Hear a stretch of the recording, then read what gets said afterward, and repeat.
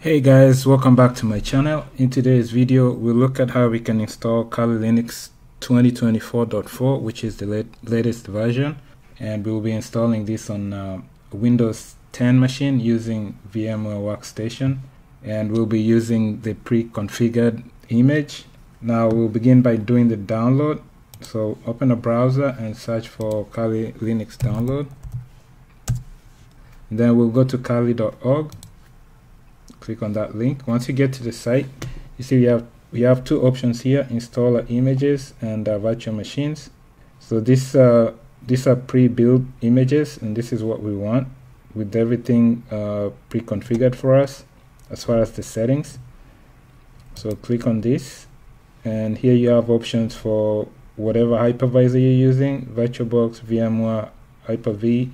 Since we're installing this on VMware, we'll click on this option. So click on this to download. Now it's a big file, could take a while to download. I already did the download and I have the file already, so I'm gonna minimize this. Let's go to the folder where I have the file. So this is what you'll get. So you'll get a zipped file, and as you can see, the size is about 3.4 GB.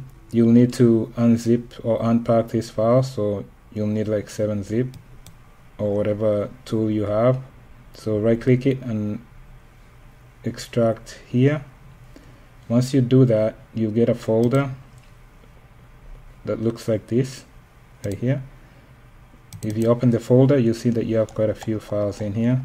So let's go to VMware Workstation. As you can see, this is a Workstation Pro 17. Now normally you do like a create a new virtual machine, but in our case, since it's already pre-configured as far as the settings, we'll use this option: open a virtual machine, and then you navigate to where you have that extracted folder. So I'll go to where I have that folder,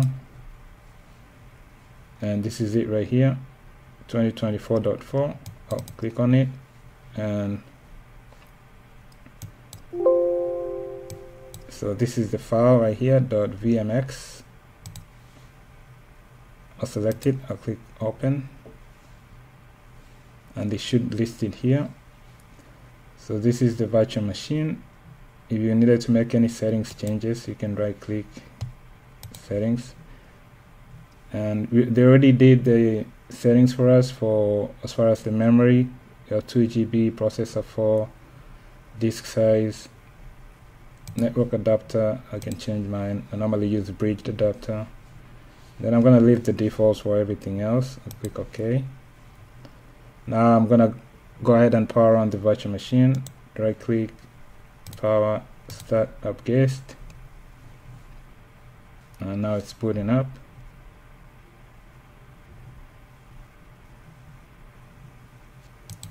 We are at the login screen, so the username is gonna be Kali. The password is also going to be Kali. Click on login, and we are logged in. We can open the terminal here. Let's increase the size. Let's change the font size, say 16. Apply, OK. And we can check the version. It's the OS release. So, and as you can see, the version is 2024.4. You can check if you have a valid IP. We have a valid IP, and we should have internet access. If we open Firefox,